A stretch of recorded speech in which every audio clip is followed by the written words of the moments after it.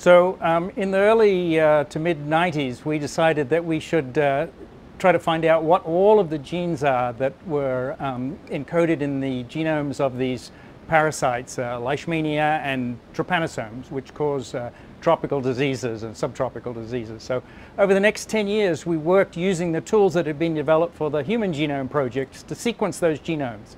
And in the mid-2000s, we had basically finished that work, which gave us really a parts list for those organisms. Then other scientists around the world have used that information to try to develop drugs that would cause those diseases, those parasites to die. And so those are in the process of now moving into clinical trials. Meanwhile, the basic research continues to develop the next round of drugs that will be needed when the parasites become resistant to the first set.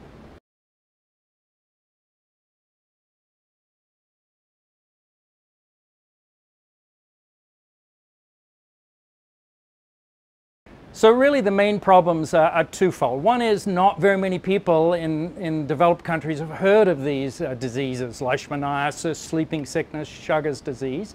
And sort of as a consequence of that, it's actually difficult to raise sufficient money.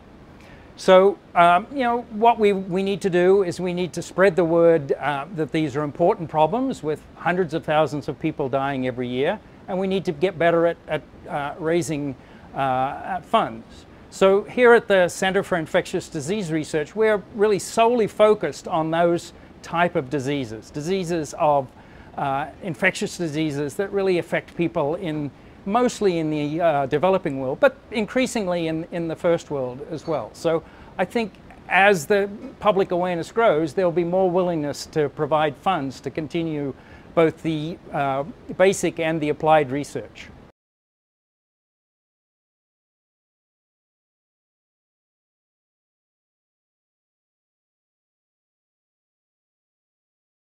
Yeah, so that's a good question.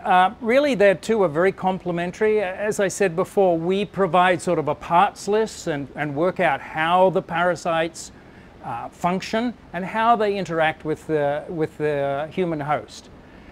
So we really, from that data, we formulate hypotheses that we then need to test in the field. And this is where epidemiologists and clinical researchers come in. We provide sort of hypotheses. They go out and find out whether we're right or whether we're wrong, which we often are. So we then, that new data that they generate will then feed back and allow us to generate new hypotheses and maybe make new tools, etc. Well, then we'll go out into the clinic and be tested in the real world.